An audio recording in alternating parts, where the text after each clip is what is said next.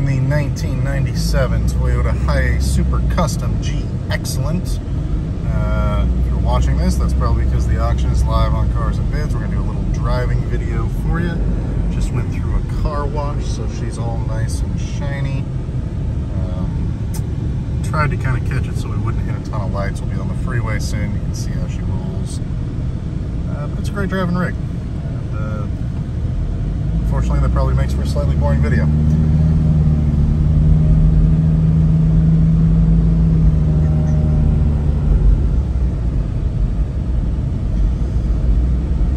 The 1KZ TE engine in this, which is a 3-liter turbo diesel.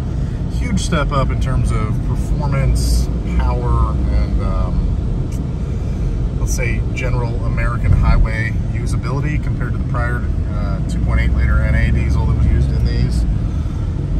You do sacrifice a little bit in fuel economy, but it is a van that is comfortable to drive on American highways. You can cruise along going uphill at 75 if you so choose. You're not flooring it to barely get out of your way. So look at that, we're already going 80. Now that's of course kilometers per hour, that's about 50 miles an hour. I'm not putting my foot into it excessively, just natural flow. There's about 65 miles an hour. Get up, we're about 70 or so. And 120, we'll call that 75. This is kind of an area with a lot of CHP, so I'm going to drop back a little bit. Try not to get another speeding ticket.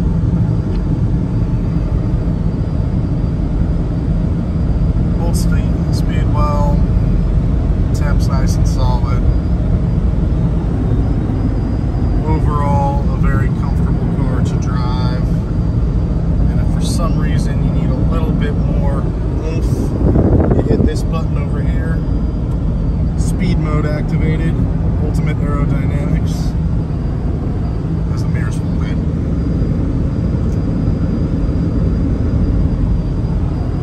And out they go. So, more or less a little show of that feature. As I mentioned, this will probably be a reasonably boring video because we're just driving, but you can see that it does drive well.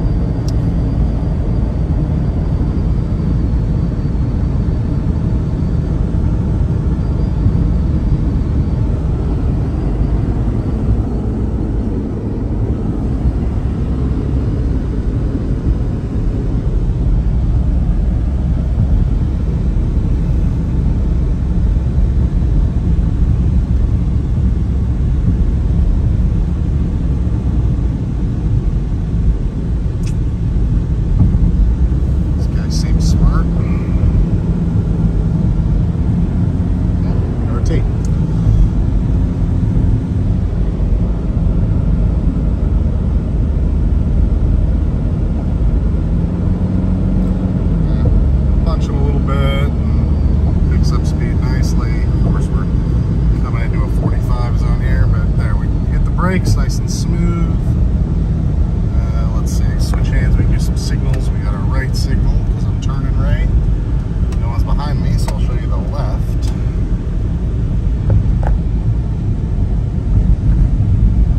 Oh, sorry about that.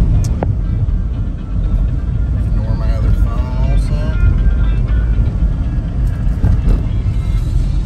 But now that we're getting off the freeway, that's probably about all the driving you need to see. So we'll also get an interior video, exterior video, and a cold start video coming along